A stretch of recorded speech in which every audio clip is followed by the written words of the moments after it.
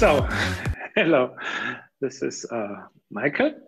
I want to give you a quick update. What happened in the ownCloud clients?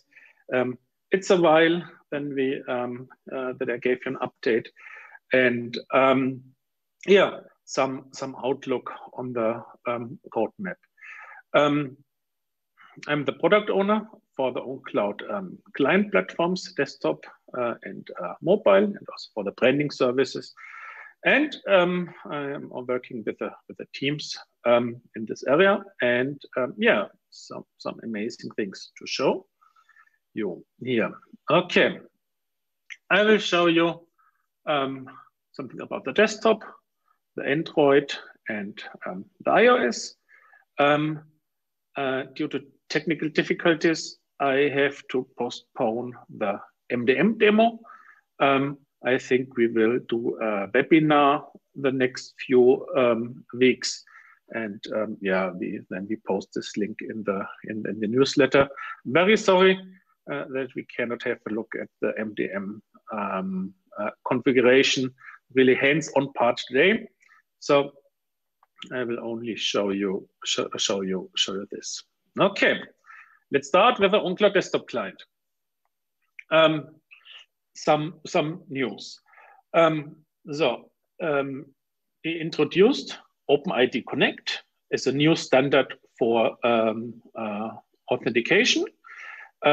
So there's a layer on top of the OAuth, and with this we support all the OpenID Connect identity providers, which gives us greater control about security. So all the clients, they follow the policies. If the IDPs enforce a policy or so, then it's applied not only to the desktop client, but also to the mobile clients.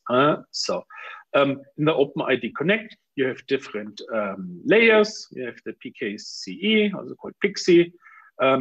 What we have is also the dynamic client registration. This means previously you have to enter, you have to register your clients, the client ID, the secret, the redirect URI to your IDP for every client platform. This is no longer necessary with dynamic client registration if your IDP supports this. And OpenID is also the core of authentication in the OSIS. So this also makes a desktop client work with OSIS and all kind of IDPs, identity providers. So also in OSIS, there's a new upload protocol. It's called TUS.io. It's a common standard for uploads, and it does not use chunks in a specific size. It uploads, and when it fails, it continues, makes uploads more performant and more reliable. And based on the capabilities, the desktop client sees is this an ownCloud instance where I have chunking support, or is this an OSIS instance where I have TUS support? There were quite some changes in the UI.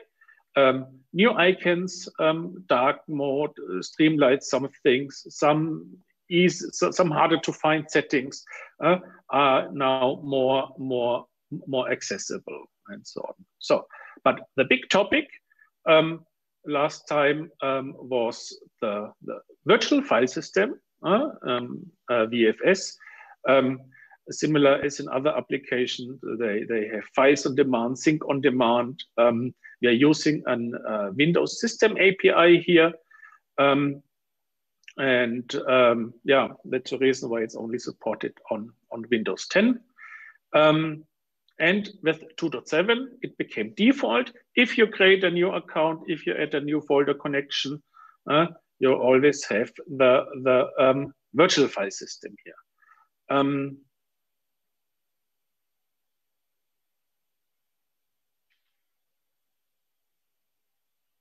Yeah, so for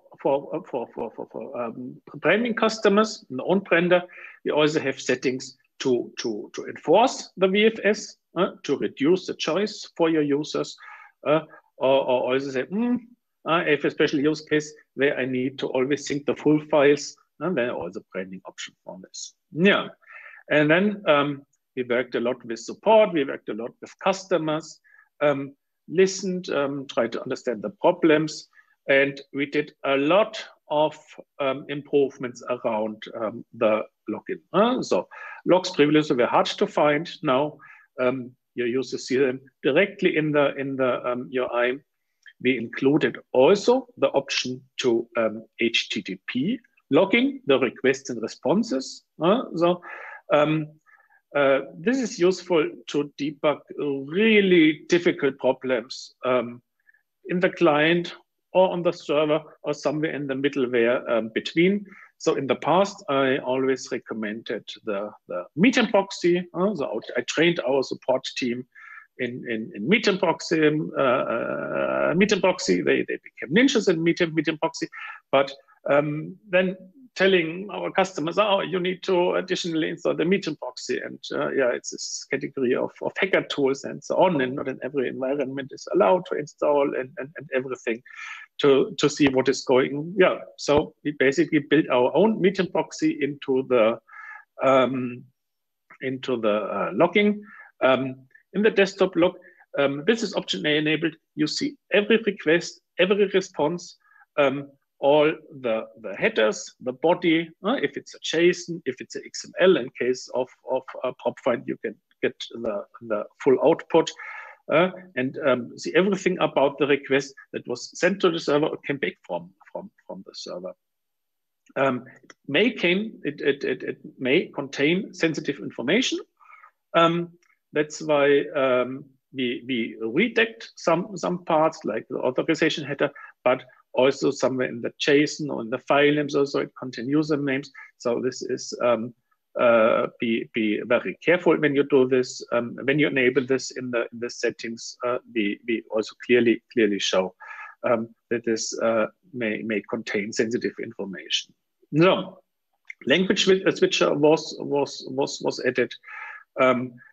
Latest desktop client is available as an app image to support even more Linux platforms than we did before. And I forgot regarding the logging. We had the crash reporter. So if users experience a crash, it asks the user to please send this to us. It's user choice. But now user has also the option to include the last lines of the regular ownCloud debug log in the crash report sent to us, and then the desktop development team much better understanding what was happening, and this helped us. This really made a difference in fixing crashes. Many improvements will already go into the 2.9.1 version that's available the next few days. Okay, app image for Linux, even more Linux platforms, and this will be improved over time. And yeah, also quite some time ago, but 64-bit installer on Windows. Yeah. WinFS virtual system got improved a lot. So we learned a lot about it. What could go wrong? The feature is a little bit poorly documented on the Microsoft side. So we learned NTFS on Windows is a hard requirement. So it does not work on your lousy old USB stick. It does not work on mounted volumes. So we have plenty of users that have their sync directory on a network drive that's connected to something else, and so on. You cannot place, you cannot sync directly drive root. So you can put your folder on the drive root and then it syncs fine. Yeah, and plenty of improvements and issues, and we found some special nasty ones that were related to that multiple accounts or multiple sync clients shared the same sync folder connection. So there are probably use cases, not for the user, but more like for server applications, syncing one thing to another thing and so on. Yeah, we found really serious problems with it. So especially in regards of virtual file system, we had to prevent it to avoid serious harm.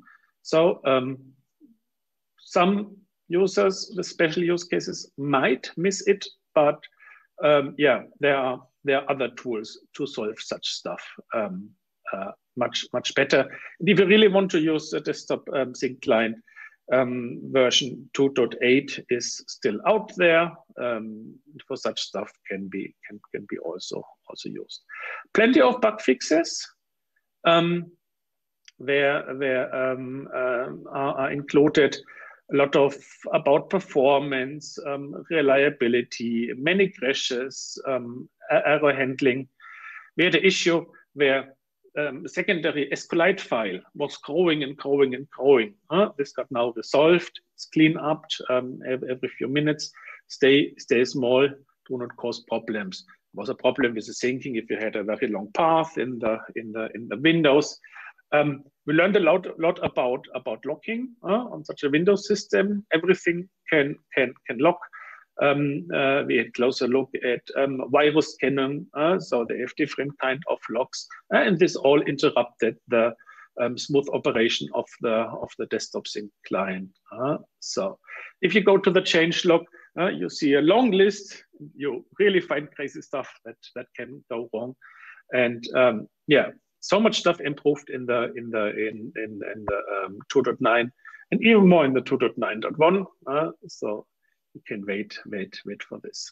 Okay, and we also increased our automated testing efforts. Not only, you remember there were previous talks about the Smashbox that was done in cooperation with CERN, but also use another framework, industry standard in the Qt world, the Squish.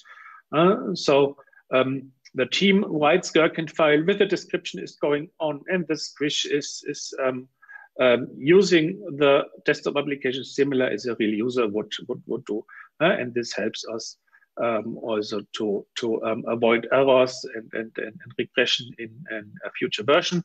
Reduce our manual testing efforts and let us use our manual testing capabilities for more useful stuff. Okay, what's on the roadmap of the desktop client? Big topic you previously heard before: spaces in OATSYS.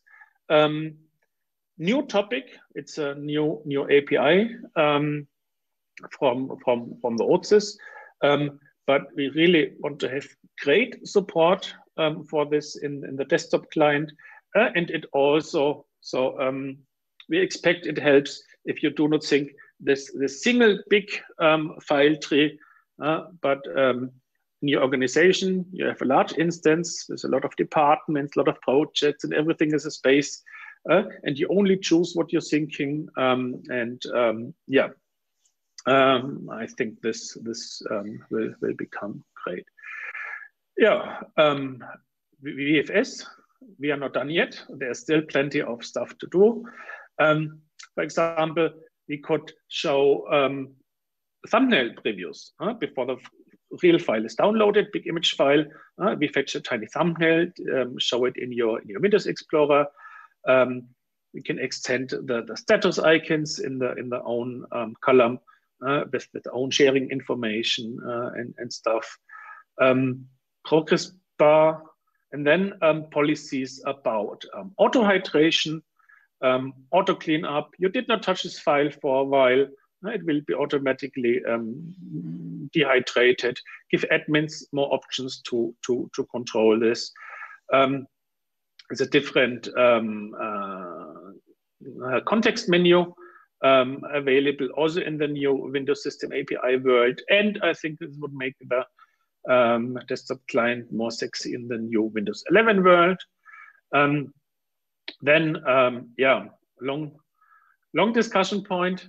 Maybe now possible with the new OTS app provider, accessing the server apps from the desktop client. I have a file, maybe it's only virtual file because it's so big.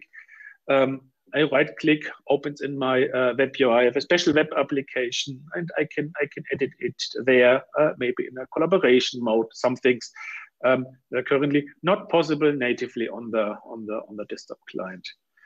Yeah, we're also extending the virtual file system on macOS and Linux. macOS, there were delays from the system API Apple provides, but they introduced it in June at Apple Worldwide Developer Conference.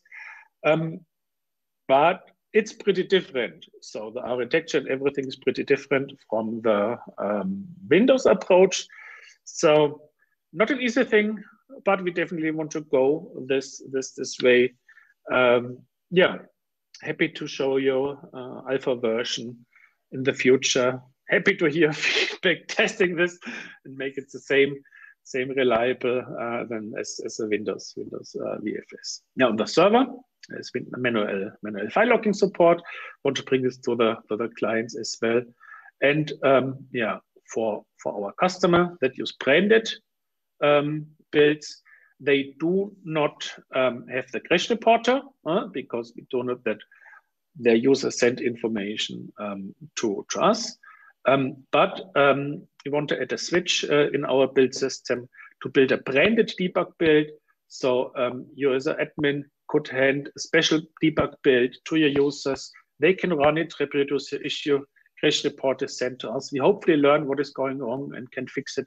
And then next update will be replace the regular branded version, or user can switch to the regular branded version as well. Just another tool we want to use to better understand scenarios that we cannot reproduce in our environment and so on.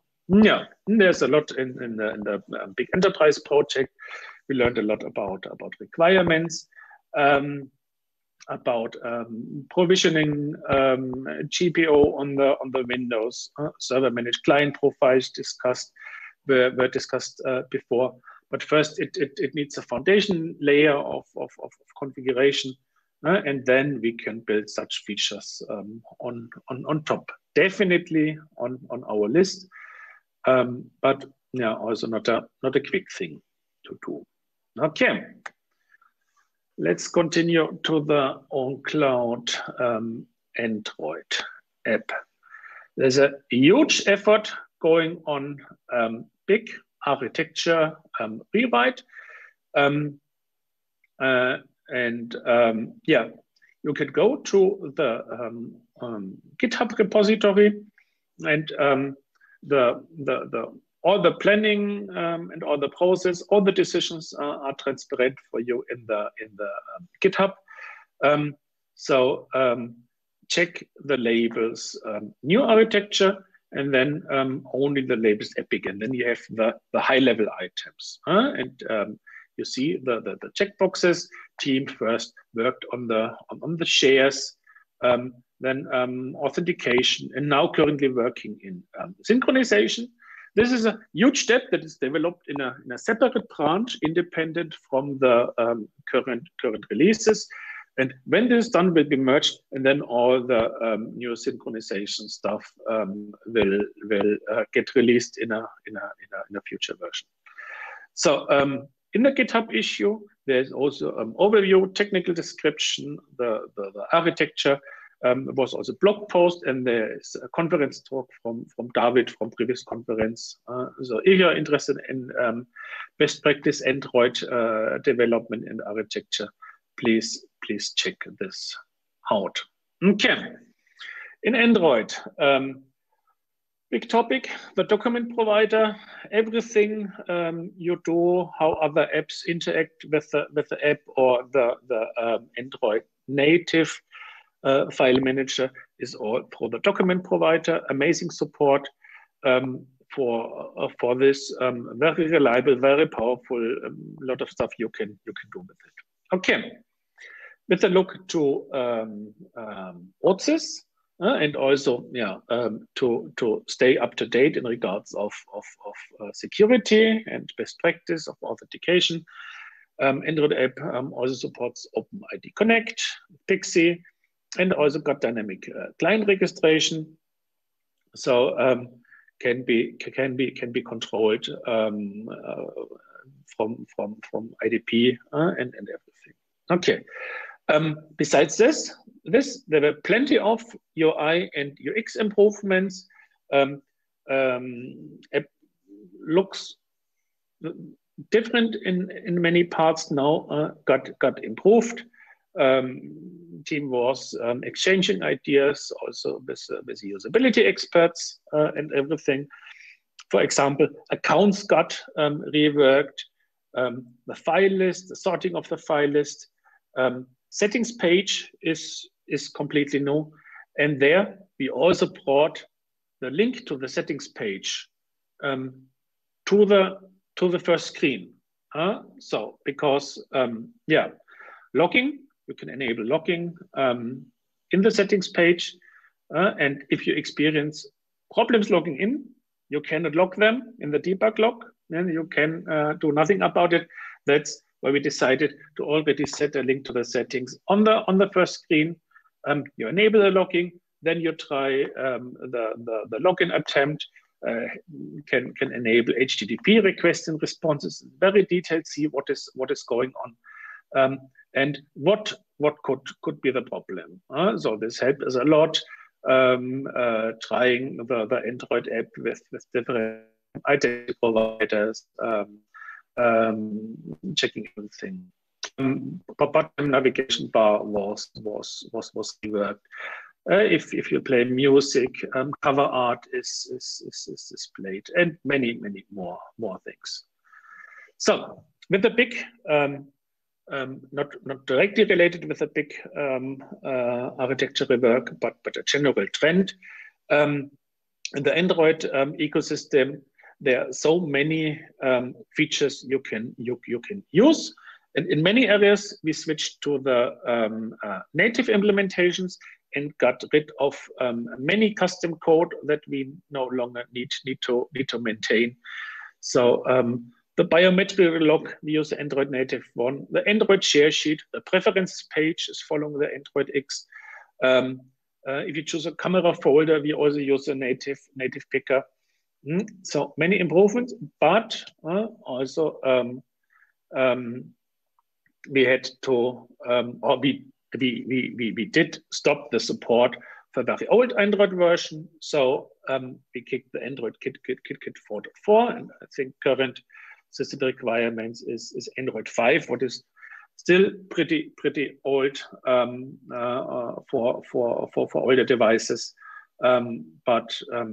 Yeah, no, otherwise it would be not possible to do the stuff we did here. Okay, on the Android roadmap, what is currently going on? It's a big project. It is the scoped storage. So previously, the Android app just put all the files directly on the device storage, and with the latest Android version, Android does not like this.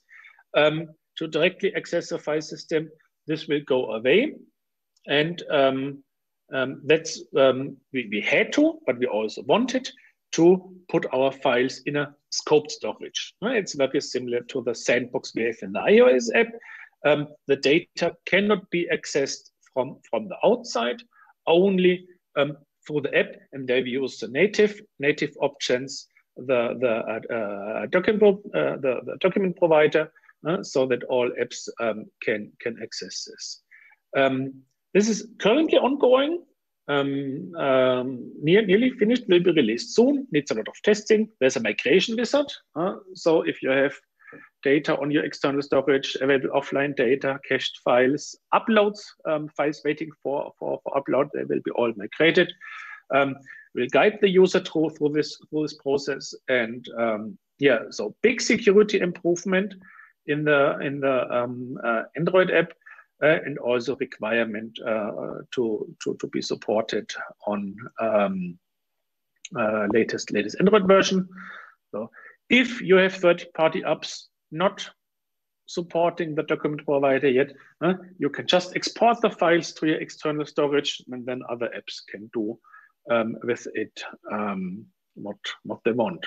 So another project will be started soon is also the MDM configuration. Android app works fine with mobile device management.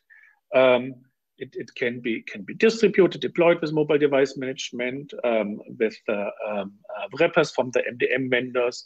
You have this containerizing, the tunneling, and everything works.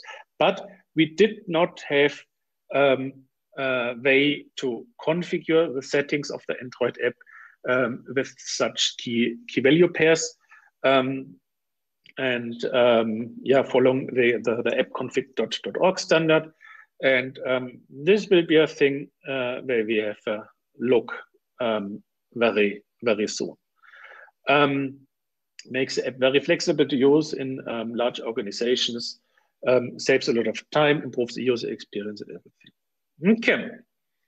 For the OTSIS, big thing, spaces. Of course, we want to have it in the Android app as well. And in the mobile apps, we can build this very, very nice. Then not implemented yet in the Android app, but also on the roadmap. The resumable upload protocol, similar, it's available in the desktop. Search, big topic. Manual file locking, and of course, yeah, various other backend features that are not available in the apps yet, like accessing version, accessing the trash bin, setting tags, comments, or also other upcoming OTSIS features. We want to bring them to the Android app as well. Okay. So then let's switch to the iOS app. News and roadmap. iOS app was a rewrite from scratch. I think it was available the last conference we had, but a lot of stuff happened since this time. So also OTSIS best friend, OpenID Connect, Pixie, dynamic client registration. A lot of stuff was done in the file provider, iOS Files app, and also from other applications. So support for this is much better than in the Android ecosystem, but very similar. In the iOS app, there is already the resumable upload protocol with a TOS, yeah, so this we had feature parity with the old app. All the basic stuff was implemented. So the team built some really cool additional features, so the iOS app is available for free with plenty of features. But in the App Store we have such pro features, and they can access via in-app purchases or subscription. For our enterprise customers, those features are automatically unlocked, and you do not have to deal with this. So we have a document scanner, very powerful, very efficient. You can annotate images and PDF files. We have a nice implementation in the iOS shortcuts engine, so workflow engine in the iOS app, automatically exchange data with plenty other applications. There's a real ecosystem about this. Only this feature would be an extra talk. Yeah, powerful features for photography. Yeah, we support the upload of the original unmodified file. Last year's iPhone at this raw format, and yeah, we were the first and only ones that really supported the upload of the original file, because photographers would like to do their own processing with a raw file. We have a nice nice in the image, the metadata, the information from the camera or the camera settings. We have there. And we have some very cool iPad features for productivity. You can arrange multiple windows. You can have multiple accounts, or you have the PDF preview on the one window, and the file browser on the other one. Yeah, we have full keyboard support. If you attach a Bluetooth keyboard or the Apple keyboard, you can basically control every operation in the iOS app only with a keyboard. That's awesome. When Apple announced mouse and trackpad support on the iPad, we are very early, had really nice support. We have very powerful multi-touch gestures. So that for example, if you use two fingers, scroll down, you auto multi-select and stuff. So it's really fun to use. One of the latest version, we have a very powerful search. Currently, the search implementation is only in the based on the local data. That's why it's blazing fast. We allow plenty of terms to search for the type or for the date and everything. You can combine them. A very powerful search engine. We are working. So search is big topic, and we're working with other teams to make really great search experience across all platforms. Presentation mode stays on. Very powerful drag and drop support, not only in the app, but also you can drop to others' app. You can basically drag and drop everything from outside to the ownCloud app. Image from a website, snippet of text. It's created as a new file. We are very proud about the file provider passcode protection. We have password protection in the iOS app itself. But what about your data in the file provider? And because we have those powerful offline capabilities in the file provider, it was no good idea to have it unprotected if you have a passcode, but also no good idea to make it not accessible when the main app is locked with a passcode.